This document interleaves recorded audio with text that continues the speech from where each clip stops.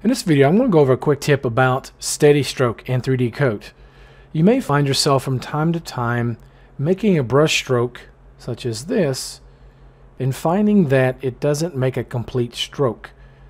I'll do it again here. And you may find yourself wondering, what exactly am I doing wrong? What's causing this? What setting do I need to change? It really comes down to Steady Stroke.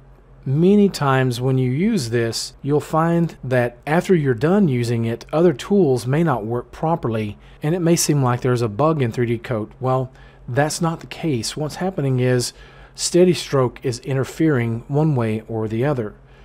In this case, even though I have it turned on, this particular preset has a very high amount in the Steady Stroke parameter box here. The default is 15, so let's set that back. Now, if I brush, I have no problems. Okay, so let me undo to clear all of those. I'll bring that back up. Let's go with maybe 35.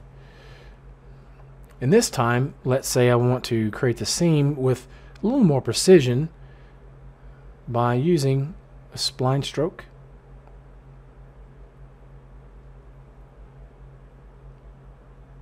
I'll hit escape to finish the completion of the spline. I can go back and edit the points, but let's just go ahead and hit the enter key to apply that stroke along that spline. Yeah, you can see it didn't come out very well. So I'm going to undo by hitting Control Z. And let's bring that down to, let's say, 25. I'll hit enter one more time. That's better, but it still didn't complete on the end here.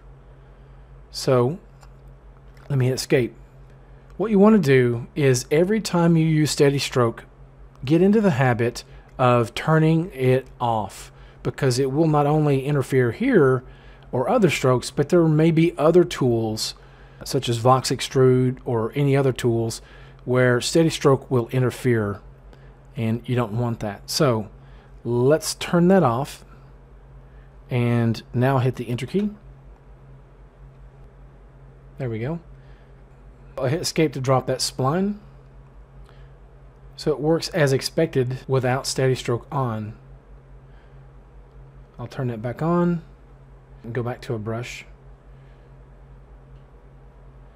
So yeah, Steady Stroke is very helpful in some cases, but once more, after you're done using it, you want to turn that off.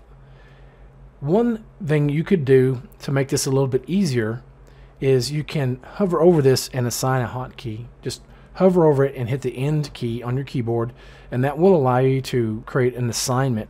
So I'll hit my hotkey that I've already created for it. I chose Alt S, and it turns it on and it turns it off. Okay, so once again, Steady Stroke, make sure to keep tabs on whether or not it's enabled or disabled before you move on to other tools. Okay, so I hope you found this helpful. Thank you for watching. We'll see you next time.